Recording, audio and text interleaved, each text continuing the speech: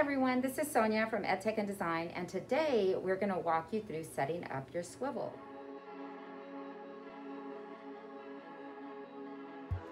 The Swivl is a robotic video camera that follows you around the room as you teach. It's very easy to set up, and we're going to show you how. Let's get started. So here's everything you need to get started.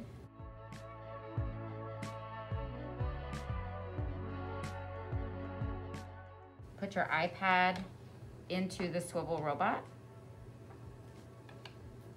and then connect it. Go ahead and turn on the Swivl. You may have to hold it down just a little bit. So what we need to do next is grab the marker, looks like this, and turn this on. And we will see that it is connected to green lights. And notice that the Swivl now follows the marker. Okay, so now I'm going to show you how to access the Swivl app and use the video recording tool. So here it is. This is the Swivl for the teacher. And you will need to sign into your Google account. We are already signed in, so it takes us straight to our Swivl library. And you see that we've got a couple of recordings there already. Let's go ahead and click on the recording button to make a quick video. Hit record. And notice that if I move, the robot moves with me. And it is recording as I move. Let's go ahead and stop that. And you can change the title here. I'll go ahead and click done. And notice it is uploading to the library.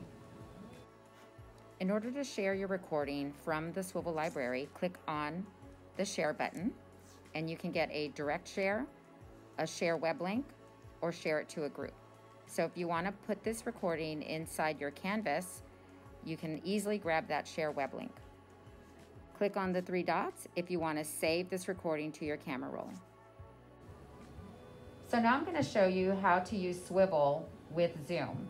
So click on the camera, and right over on the left-hand side, you're going to see live stream.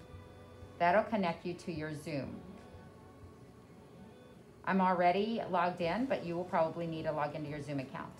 Click on New Meeting, start the meeting,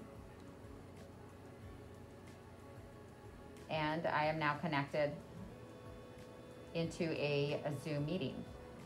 So notice at the top, you'll have to click on More and Record to the Cloud in order to record your Zoom session. The Swivl is not actually recording. You're using the Swivl robot to follow your movements as you present in Zoom. All right, guys, that was it. It was a real quick setup. If you want to learn more, watch the rest of the training videos in this module.